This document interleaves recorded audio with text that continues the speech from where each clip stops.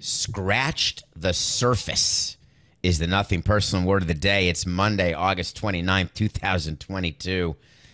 And we've got quite a bit to get to, but we're starting with Julio Rodriguez and scratching the surface. Scratching the surface means that you believe you have found gold, diamonds in the rough, where you take it out of the ground and you see little dirt, but you say, oh, there must be something great under here, like a frickin' iceberg. Scratching the surface is when you sign a player and you think you've gotten the best deal because you're underpaying him, because he's going to outperform the deal, because you know something that no one else knows. You know that he's only scratched the surface of his talent, of his skill, but when in reality, what the deals are these days, there's no scratching the surface. You've gotten right down to the core. We're talking about the Seattle Mariners player, the 21-year-old Julio Rodriguez, who has played 108 games. Now it's 109, but 108 games, or 110, whatever. After 108 games, 4, 6, 9. After 108 games, that's it. That's not even a full year. He's a rookie. The Seattle Mariners made an announcement on Friday where I looked and I said, this can't be true. Are you telling me that the Seattle Mariners, wait for it, are giving him an 18-year, $470 million deal? They're going to pay him till he's 39 years old. That's it. Breaking news. Get on CBS. Let's go. $470 million blows away Mike Trout. Huh? This can't be. I'm missing something for sure. Let's get details. So a statement comes out from Jerry DiPoto, the GM, talking about how he's just scratched the surface, how he's the face of the franchise, how great it is. And I was laughing because it was the same weekend that they were retiring. They didn't retire Ichiro's number. They elected Ichiro into the Mariners Hall of Fame. And Ichiro brought Edgar Martinez and Jamie Moyer and Ken Griffey Jr., faces of the franchise, you could argue. I didn't see A-Rod there, or Randy Johnson, though he could have been. So Ichiro, when he came to the Mariners, had a track record in Japan and had a career with the Mariners that will end up in Cooperstown, though, of course, according to the video they did for him, Coca, they didn't even put the Yankees or the Marlins in the video. So they showed like his 1,000th hit, his 2,000th hit. Why not show his 3,000th hit? Oh, my God, it's in another uniform. Who cares? Are you doing a career retrospective? Or maybe you're just doing a retrospective of the Mariners. The odds of Julio Rodriguez being Ichiro, I don't know, 1 in 1,000. The odds of him being Ken Griffey Jr., wait for it, 1 in a gazillion. What teams are doing now by signing these players to these contracts when they're so young is they're saying to you, we're getting cost certainty. We are wrapping up a player before free agent contracts get even larger, before the average annual value for a guy who's 28 becoming a free agent is 50 million or 60 million or 70 million. Do I hear 80 million? And we're getting him for way under that. This is brilliant. The odds of knowing whether a player in his first year is going to be Ichiro or Chris Coughlin or any number of other rookies of the year, who are fine. They won rookies of the year, but they certainly were not Hall of Fame worthy. They certainly were not the best players on their team ever again. The odds of getting it right are under 10%. Anecdotally, I'm going to say 8%, 1%. Yeah, Acuna signed for 8 years, $100 million, and so far he's won an MVP, and it seems like a great deal for the Braves. Absolutely. But how about Wander Franco? That was only last year. That player for the Tampa Bay Rays. Remember him? He finished like third rookie of the year. He was the next big thing. He could do it all. He had 7 tools out of only 5, right? Not only could he run and hit and throw, he hit for power. But in addition, he had like Superman powers. I don't know, maybe he could see he was invisible or something.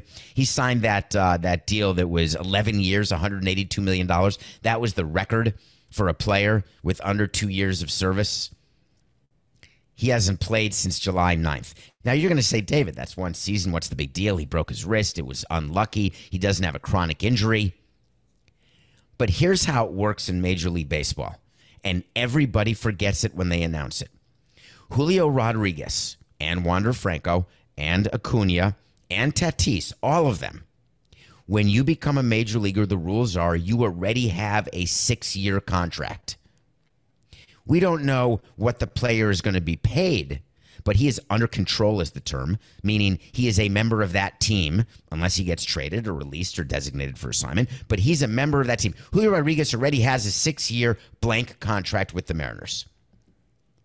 The way you decide what a player gets paid, go back and listen to past episodes where I talk about arbitration. Arbitration is where you have to compare yourself to other players who have accomplished what you have accomplished in numbers, not in fame, not in how nice you are, not in being the face of the franchise or scratching the surface or in potential. What have you done? How many games have you played? How many home runs have you hit? What's on your on base, your slugging? Now, let's look at comps. Arbitration use comps, not contract comps. You look for player comps, and then you see what those players get paid. You don't say, oh, I want to make $15 million. Let me just talk about all the players who made $15 million. Fantastic. I've been in arbitration rooms where players have done that. I had fun with Cody Ross when he did that, comparing himself to players who made more money. Love you, Cody. It's about what you've done. Wander Franco doesn't have to do anything, and as a first-year arbitration player under his guaranteed contract signed last year, he'll make $8 million. Go back and look at what Miguel Cabrera got paid or Dontrelle Willis got paid in their first year of arbitration. Go back and look at Aaron Judge and see what he got paid in his first year of arbitration. You need bulk, and you need historic performance. Wander Franco's already missed 2 months of a season. We get to use that in arbitration to depress the salary of the player in his first year of arbitration. Hey, he did not play for 2 months in his second year. When you guarantee player contracts, none of that becomes relevant anymore. But it doesn't mean that you have the player for longer. It just means no matter what the player does, injured, lack of performance, he still gets that money. So Wander Franco's still going to get his $8 million. Then in the second year of Franco's deal, by the way, he went to $15 million. That means he's got to be really good the year of that he gets the $8 million. You don't just go from 8 to 15 by showing up and playing 162 and hitting 210 or 240. You actually have to perform. No more. So the Mariners came out and said, face of the franchise, we've locked him up. He was already locked up for 6. And then it was announced that he got $470 million. And I said to myself, no chance, toilet pants. Sometimes I say that out loud, but I actually say that inside my own head because that seems unrealistic that this guy with 20 home runs, 23 stolen bases, second in the home run derby, all the things that he's done that make people say, my God, this is the next best player. Scouts do that to me all the time. Hey, you got to have this guy. I've never seen, this is it. They say this. Ready? Put this in air quotes. A generational talent. According to my son, generations now are labeled every 15 years, right? There's generation, maybe it's Z right now, and X and K and Y and J and E and L and Y, whatever the generations are named. I have no idea what they're named, but whatever. 15 years. So when a scout says to me, this is a generational talent, I'll say, wow, we're never going to see anything like him for 15 years. You better not come back to me. Don't come back to me next year with the next generational talent. And as sure as the sun rises in the east, the next year is the next guy. Oh, my God, David, we found him. This guy is a generational talent. What about the guy from last year? Oh, this guy's better. To make $470 million, Julio Rodriguez has to do the following. It's pretty simple. He has to win 2 MVPs or finish in the top 5 4 times in his first 8 years. I'm trying to think who finished in the top 5 4 years.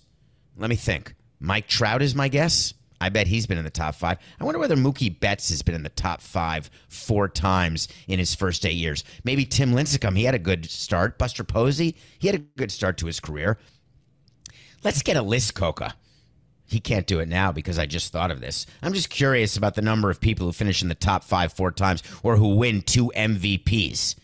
in their first 8 years. And if that happens, then the team has an option after year 8 to sign him to a 10-year, $350 million contract. Yes, the Julio Rodriguez contract is an 8-year contract. That's it. Guess what? 6 of the years were what it was anyways, I just told you. So they just extended him for 2 extra years. Now, they have an option on him. Why do they have that option? The reason they have that option is that they gave him $15 million now. If we ran a team that had $15 million in extra cash, which we didn't, but if we did, you throw that around to players, it is a brilliant, brilliant thing. Wow, Mike Trout was in the top 5 every year of his first 9 years. Okay, that's pretty good. Anyone else? Anyone else? Hey, Julio Rodriguez is Mike Trout for sure, and they know it now after 108 games. That's how good he is. Listen, I guess there's a good chance, very good chance. Julio Rodriguez is Mike Trout. Fair enough. Okay, so we were talking about something before you yelled in my ear about Mike Trout, and I don't know what it was, but it was decent. Should we play it back? I wish we were like a jury trial where we could say, hey, can you read back the record, please? I don't have the first notion what was in my head because, poof, it's gone. It'll come back to me. It'll come back to me, I promise you. So my summation of Julio Rodriguez is that it's the 8 years where he's guaranteed. Then the team has the option to pick up a 10-year, $350 million deal. But wait a minute. What if he doesn't win 2 MVPs or finish in the top 5 4 times? Well, there's another one. What if he finishes in the top 10 4 times? Just the top 10. Then it's an 8-year extension for $260 million. So $260 plus the original contract, that doesn't get him to $470. Why is it always reported the maximum? Remember when we did Patrick Mahomes' contract? And everyone was just aghast at how much money he was going to make? And I told you that if you read the contract, which was reported, he has to win like Super Bowl MVP every year or league MVP every year in order to get the highest of his escalators. These are just escalators that I would love to put in contracts, except I wouldn't like to put in MVP of the league. I want World Series MVP. Like the Chiefs putting in Super Bowl MVP is brilliant because if the Chiefs win the Super Bowl every year and Mahomes is your quarterback, bang, bang, boom, pay him whatever he wants. If the Mariners are winning World Series, I am more than happy to give him $470 million over the course of his life. No problem. Oh, we were talking about the $15 million. I told you I'd get you there. What players do is when they are offered an amount of money that is life-changing and their family does not have money, we know exactly how much money the family has because we visit them when we sign them and we understand what their life is like. And that is why, for example, Fernando Tatis, who had family money, or other players, other sons of major league players when there is money in that family, or money because they're ranchers or farmers, whatever businessmen, like maybe the head of Wall Street has a child play Major League Baseball. They don't want to take extra money up front to sacrifice money down the road because their view is we're okay. Julio Rodriguez got $15 million. When you say that to him, he says, oh my God, I would have only made $1 million. That's the league minimum. Next year, I only would have made $1 million. That's the league minimum. Next year, I only would have made $1 million. That's the league minimum. 3 years of that. So he could have had $3 million after 3 years, and now he got $15 million today. That's it. Pay taxes on that. Let's just take 50% away. Let's just say you're at $7.5 million. Guess what? His family has a house. He has a house. He's got 2 cars, bit of jewelry, and your GTG. Good to go. Now, why would agents push their players to do this? I want to give you a quote by Julio Rodriguez's agent, who was not on the map before, and now he is. And here it goes, because you're going to be very happy with this. Scott Boras is looking at this quote, and he's smiling. He's getting a significant amount of guaranteed money, said the agent. This was not the goal, but it turns out to be the most amount of guaranteed money before 2 years of service. Do you know what agents tell their players in order to get more players? They say, hey, I'm going to break the record for you. That's what Boras has done his whole career. He just says he's going to break records. He said, I'm going to get you the most money per year, or the most money total, or the most money for a first baseman who hits from the left side who's age 28. That's how much he breaks it down, because he gets to say he has a record, and then he gets to tell the player gets to tell his teammates, and then he tries to get more clients that way. You think the agent was not aware what the record was for a contract for a player with under 2 years of service? GMAB. Of course it's the goal. Of course he had knowledge of it. It's absolute horse hockey. So you must be thinking, why is David so against this contract? And my answer is, I'm not against it. Don't misunderstand. I just want to make sure that you are in full knowledge. You have full knowledge of what exactly took place and the risk inherent for the organization. Jerry Dipoto, the GM, doesn't have risk. He's not going to be the GM in 14 years, as you know. It just doesn't work that way. I guess if you're Brian Cashman, but it is very, very unlikely. Certainly Jerry Dipoto won't do it, even with the Mariners making the playoffs. And the owner says, this is great. I've got a great announcement. There's great momentum. We're about to make the playoffs for the first time and end the longest drought in all 4 professional sports. They have like a 90% chance of making the playoffs. They've been playing great, as we predicted before the season, and as they were the most disappointing team when I recorded my All-Star break show, and now they've played great and they're going to make the playoffs. And then the owner says, of course, let's sign him. Let's show our fans that we're committed. We've got the new face of the franchise. We're moving the team to Julio Rodriguez. Why him? Why now? You didn't need to do it today. But they did. We're going to follow this contract every single year, Coca. We're going to follow the Wander Franco contract, and we're going to find out whether or not, in fact, these teams have made good decisions. I've got a prediction. Yeah, they've scratched the surface, all right, of his bank account. All right, last night at midnight, something happened, and I put it right in the show. It was not in the show when we did our call yesterday. It was when we did our call this morning. Have you heard the news? This may be breaking news for you.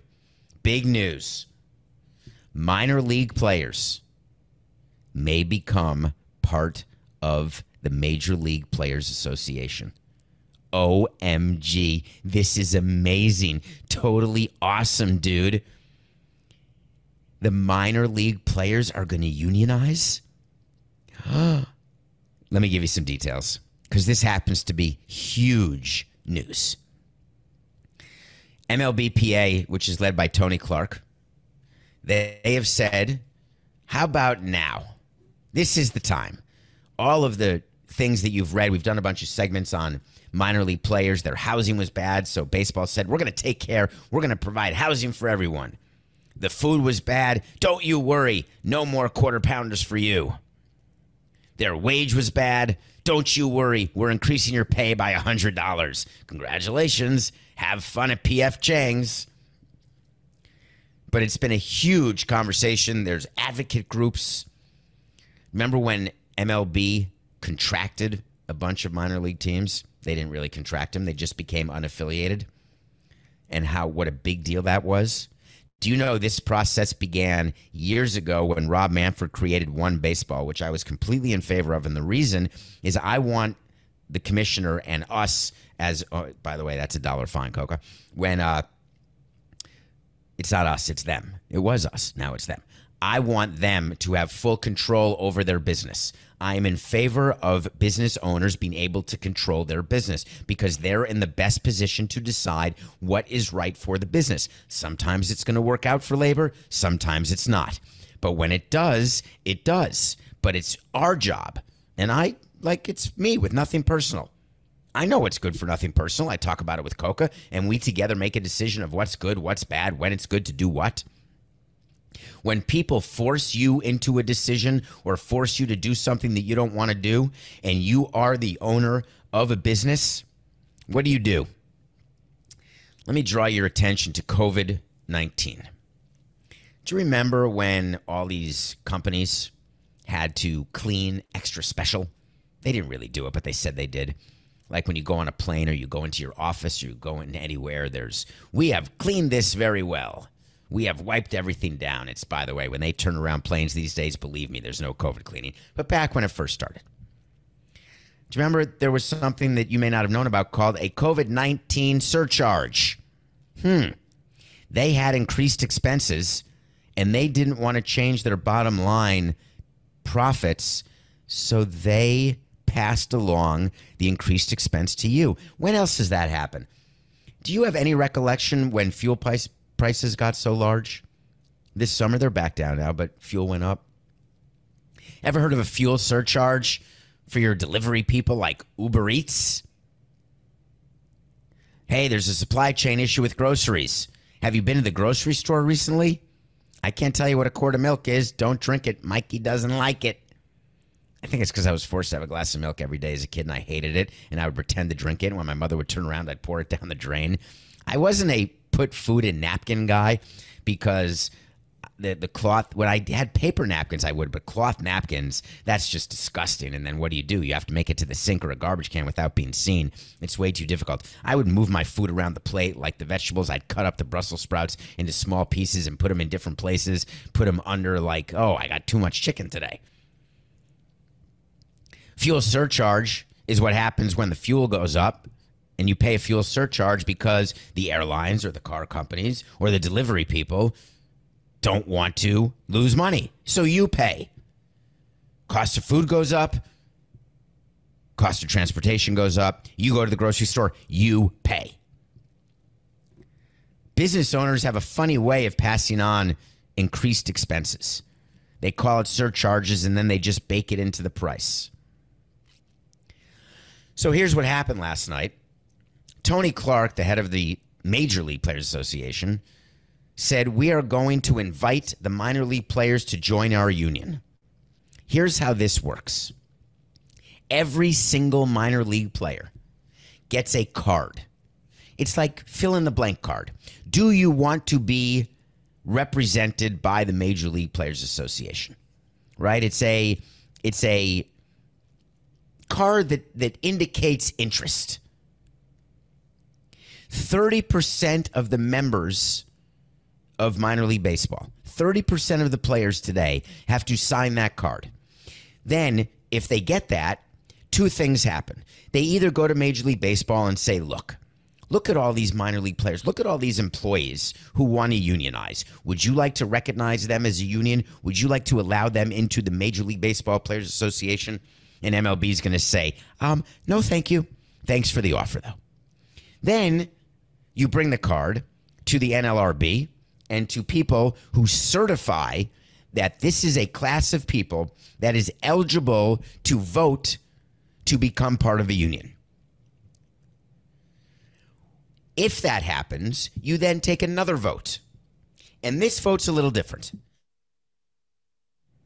This vote is by voting yes, you are agreeing not just to become a member of the union, but all of the rights and obligations of being a member of that union. Ever heard of something called union dues? There's also some union don'ts. Like when there's a lockout, that means you're locked out too, even though you're not making as much money and they don't really care about the rank and file, but you're paying your dues every year, which means that the budget for the Major League Players Association is going to skyrocket. Skyrockets will be in flight. When we built Marlins Park, one of the things we had to do was offer the ability for certain workers to unionize, like what's going on in Starbucks where they're trying to unionize, where the workers at Starbucks, the baristas, are trying to unionize. You know what's going to happen? News alert for all of the people who are pro-union. What I've always told you about minor leaguers, which no one wanted to hear, which is 90% of them stink and are never going to become major leaguers, and they're just getting to play professional baseball and get paid whatever they're paid and to show up and put on a uniform and play a kid's game as an adult. And oh my God, they have to get winter jobs. You're damn right they do, because they're not making enough money. Ever heard of other people who've grown up in households where the parents have to have two jobs or both parents are working? Make ends meet, figure out what to do. Oh my God, I've got a family. I need a bigger housing from the team. I'm sorry. When you go and get a job at a company, do you get to say, like when you join CBS, Coca, did you get to do this? New Jersey CBS, listen, I got to make more money. I've got a wife and 3 children. I mean, Coca doesn't have that, but CBS would say, great, have fun, good luck. Nope, this is your position. You're the manager of whatever you are. This is how much you're going to get paid. Oh, my God, minor league players with families, they need to have bigger, better housing. Where does that have? I'm not sure where that's written, why that has to be. But these minor league players who have no chance to be major league players, as president of a Major League Baseball team, this is a very easy solution. And we are not in any way worried. God damn it, that is 2 fines in one show. They are not worried at all. MLB did not comment on what's happening because they don't need to, because actions speak way louder than words. Here's what's going to happen. Goodbye, minor league baseball. Goodbye, teams in about 60 more cities. Hello, only 2 teams per major league team. So there'll be 60 minor league teams at most. Goodbye, fringe prospects.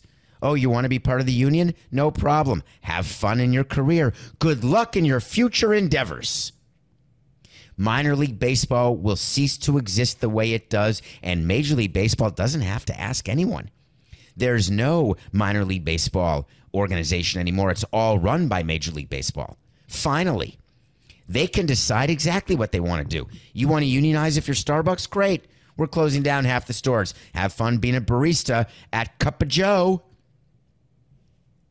Why would the Major League Players Association want to get more members? Because they get a higher operating budget. Of course, Tony Clark has to say it in a different way. He has to say this is the exact time when baseball is worried about its antitrust exemption, when everyone has been complaining about their working conditions and living conditions. Now you can join our brotherhood. Okay. Do you think Tony Clark gives a flying rat's ass about the minor league players who are not going to become major league players who are part of the union and then are released by the organization, which, by the way, happens every year? We release players who just stink because you only need 25 per team and you've got 5 teams. Do you think Tony Clark's going to be devastated when Major League Baseball has 2 minor league teams each and that's it? Nah, he's good. You think that all these people care so much about all the minor league players? No. There's a lot of time left for this.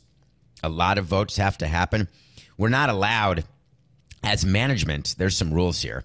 We couldn't go up to the workers, like the concession workers, and say, don't you do this. If you unionize, you're going to be fired. Not allowed to do that. But we're sure as hell allowed to fire them once it's done.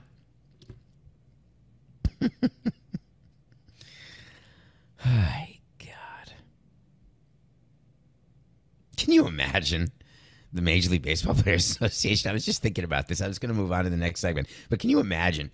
They send a document to MLB and say, listen, we would like to know if you'd be willing to certify this union and recognize this union. Would you mind? Are you in?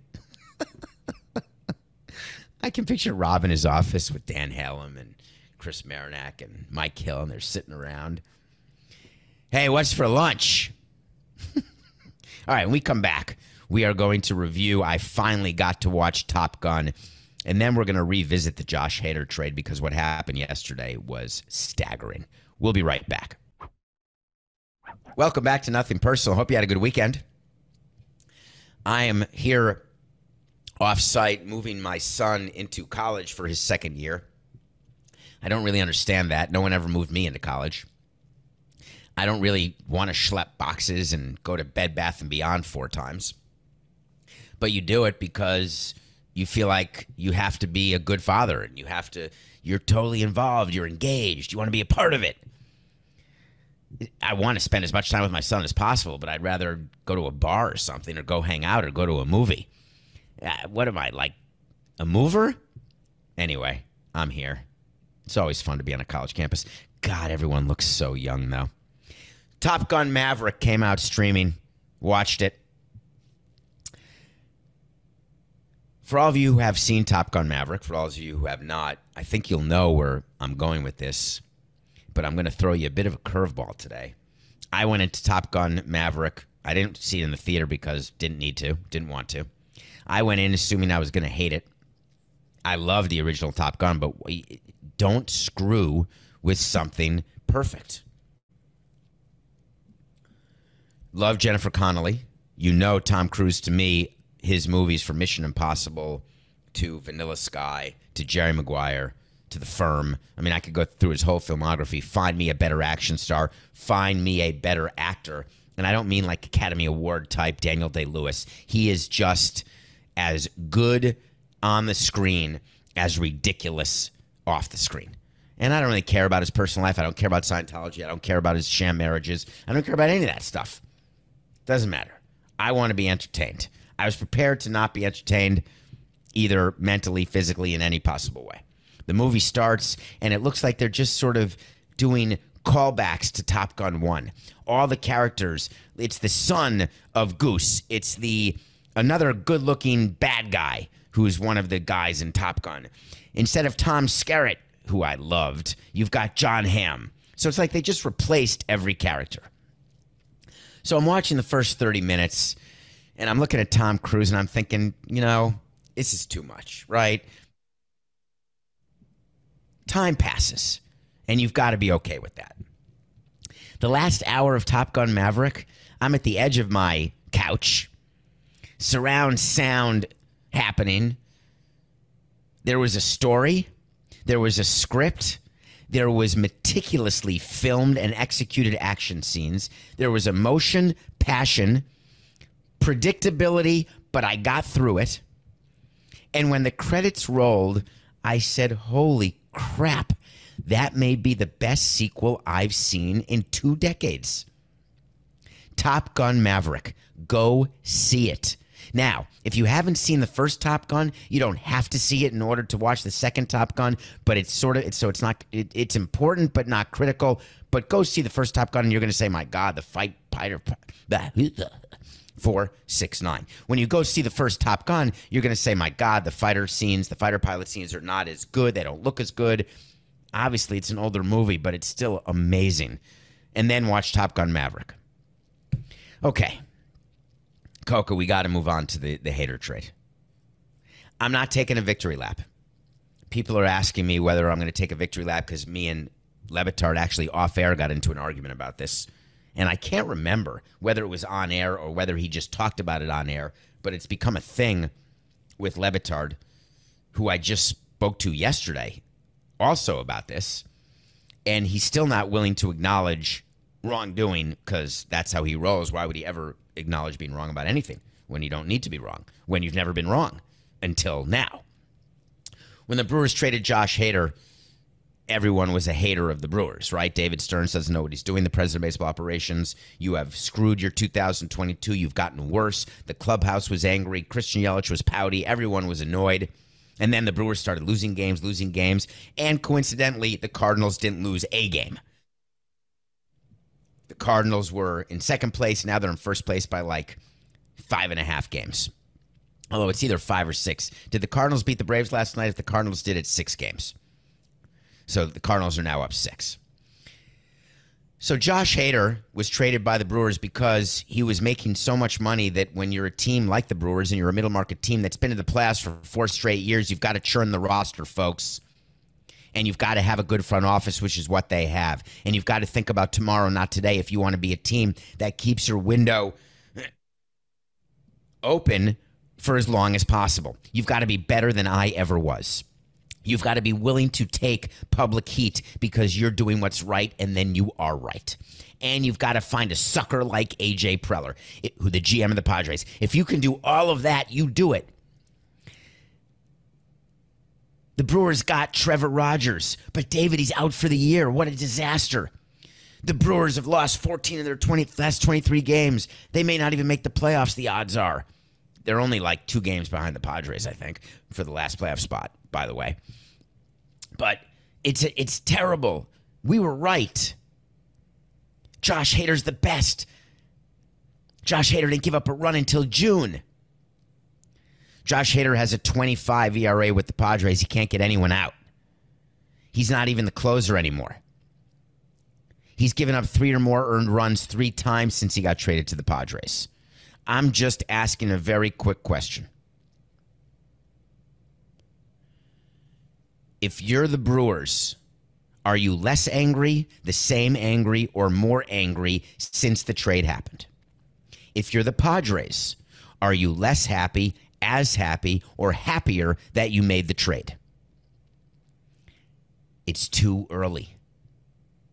We don't know yet. I do not, as a baseball executive, allow myself to have recency bias. And that is what everybody is having. That's why I'm not taking a victory lap, because I told you that the Brewers fleeced the Padres. Hader's ERA of 25 doesn't matter to me. If he had had a perfect ERA and had not given up a run and is the lockdown closer, I'm not evaluating until I know what happens to the Brewers going forward, how they reallocate his money, what happens to the two young players they got. Don't tell me that Dinelson Lamet was released by the Brewers and then is signed and pitching somewhere else. Who cares? This was a trade about reallocating your payroll. Players make more money as they get older in the arbitration system. You've got to get rid of them and get younger players, and the place to do it is the bullpen, for sure. And when you've got a replacement, you've got to move when it's early, not late. I was the king of selling low and buying high. That made me bad. If you can buy low and sell high, you're good but unpopular. I was bad and unpopular.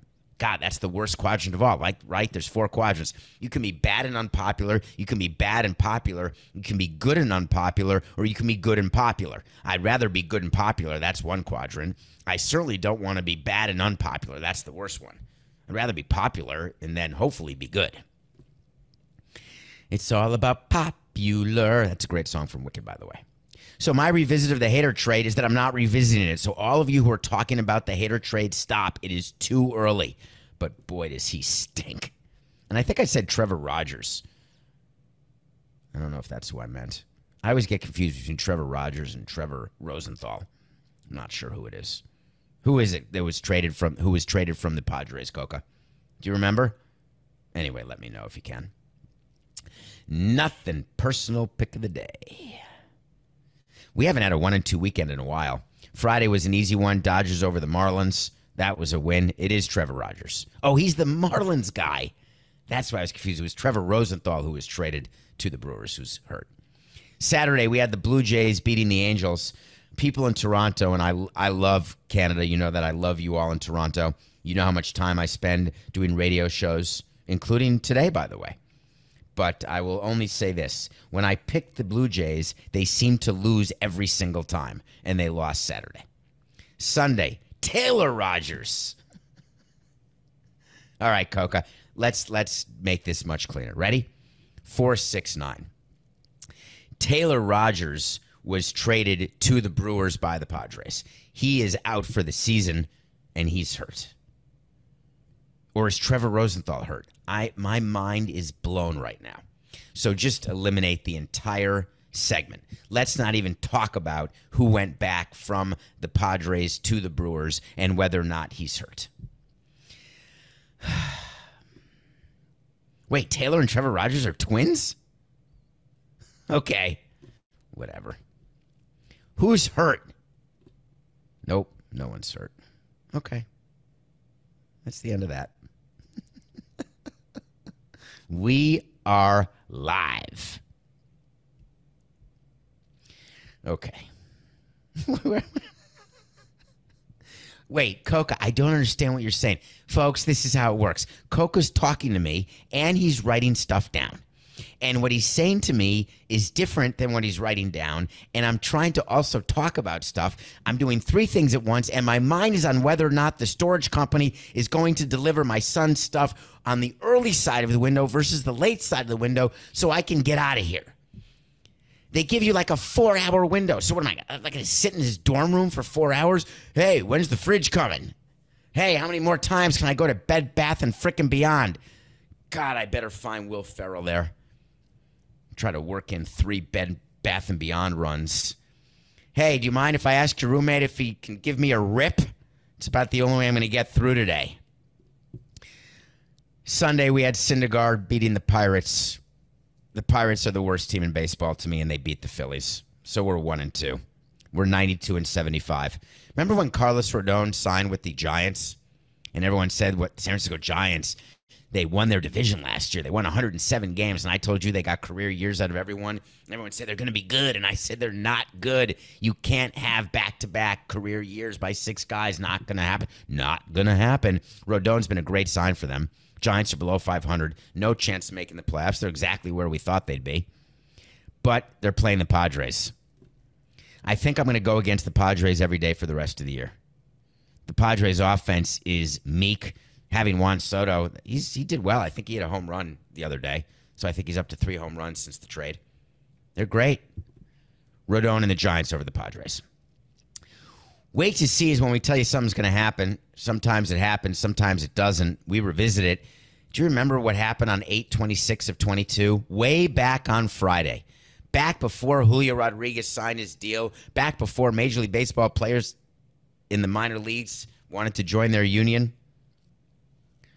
We talked about Matt Ariza. Matt Ariza is the punter for the Bills who is being sued civilly by a girl who was 17 saying that she was gang raped in school. Since then, Ariza has not been with the team, and I said they're going to release him. Like, you do not mess around with this. He's a punter. This is when I tell you that when you are a good player in a quality position, you get the benefit of 17 doubts. When you're a punter, you don't. When you're Deshaun Watson, you can have 69 lawsuits, and guess what? We want you. We want to give you the most money ever. When you're a punter, oh, my God, he had an 82-yard punt. Remember that in preseason? There was this guy with an 82-yard punt. This guy's got the leg of a Marvel character. Guess what? The Bills released him. We got that one right. It's pretty easy, isn't it? Last year, we had to wait to see about the Boston Red Sox player named Sayumara, telling you that he was not going to be there in September. I was off by a year. The Red Sox are getting rid of him now. God, do they stink. We lost that wait to see. I took the loss, but I would have had the win if I had just said September of 22, not September of 21. I also had to wait to see about Tyler Glasnow. That's a pitcher for the Tampa Bay Rays. There's a contract that he signed this weekend that was interesting, so I want to teach you about it. It's very weird when a player signs a 2-year, $30 million contract and the payments are 5 1 year and 25 the next year. Why would you do that? That's sort of a weird split. That's backloading in a way that's very bizarre. Tyler Glasnow is going to become a free agent in 2023, but he's out for the season with Tommy John surgery, and I told you on August 3rd of last year, over a year ago, when he first got hurt, I said, wait to see. He is going to delay his free agency. Guess what the Tampa Bay Rays did yesterday? They delayed his free agency, and he accepted. He's getting $5 million to continue his rehab, and then the Rays are giving him $25 million the year he comes back. When Tyler Glasnow was healthy, and if he comes back from Tommy John and is the pitcher he was, he'd get more than $25 million and more than 1 year in free agency. But there's always a chance from Tyler Glasnow's standpoint. What if I never make it back? What if my elbow falls apart during rehab? What if I'm just not the same guy? I'm going to get $25 million for 1 year. That's more than I'd ever get. So I've got $12.5 million net. Listen, more than most, less than few. I'm taking it. Tyler Glasnow signing that contract makes perfect sense. That started with we were never able to do it. I learned about doing those deals. I believe the Dodgers did those when were the first team to start doing that because they had so much money that they could afford to take the risk. And I remember talking to our owner, Jeffrey Loria, and Larry Beinfest and Mike Hill about that, the president of baseball operations for the team, saying, why would we do this? Because if he does recover, then we're going to lose him, but we got to find someone else. Because if he doesn't recover, then we've just lost $10 million back then. It wouldn't be $25 or $15 million or $8 million, whatever the case was. The numbers were smaller 10 or 15 years ago, but the sort of percentage was the same. A pitcher like Tyler Glasnow for $25 million, that is sort of the same as when, for me, it was 10. But the point is, there aren't many teams who can take the risk. But now, the Tampa Bay Rays are taking that risk, which means the industry realizes that salaries are so high for top-end pitchers that no matter what the number is, you make that deal. Because the Tampa Bay Rays can never sign Tyler Glasnow, a healthy Tyler Glasnow, to a free agent deal. They can't sign a Max Scherzer. They're not in the Jacob deGrom sweepstakes, right? They've got to grow their own, and then they've got to let him go. But if you can get an extra year before you have to let that player go, you're going to do it. You'd always rather pay more for 1 year. And if you're wrong, it's a 1-year mistake, and you can rebound the next year. If you're wrong on a multi-year deal, like with Julio Rodriguez or Louis Robert or any Rodney Castillo, any of the young players who are getting all this guaranteed money, or if you're wrong on a free agent deal and you are not the Dodgers or the Yankees, that impacts your operation going forward. My wait to see today. Do I have a wait to see? Did I do a wait to see? I'm out of time. I thought I had a wait to see earlier in the show. I think we may have skipped it. Did we have a wait to see yet, Coca? Oh, it's Paul Goldschmidt. Have you been following Paul Goldschmidt of the Cardinals? Everyone is saying he could be the first guy to win a Triple Crown since Miguel Cabrera. He's right up there with Schwarber in home runs, Pete Alonso in RBI. His average, he's very likely to win the batting title. There's a full month left to go. I was going to do a whole segment on the Cardinals. I'll do that segment another time, I think, but I'll give you my wait to see today, just so we can book it for August 29th, 2022.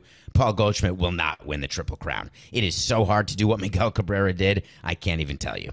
I mean, you know, because no one ever wins the Triple Crown. It's impossible. So I don't see Paul Goldschmidt doing it, while he will win the MVP, just not the Triple Crown. All right, that's it. I think we're over time. Thank you for giving me not just 45, but 46 minutes of your life. In return, I'll be back tomorrow. It's just business. This is nothing personal.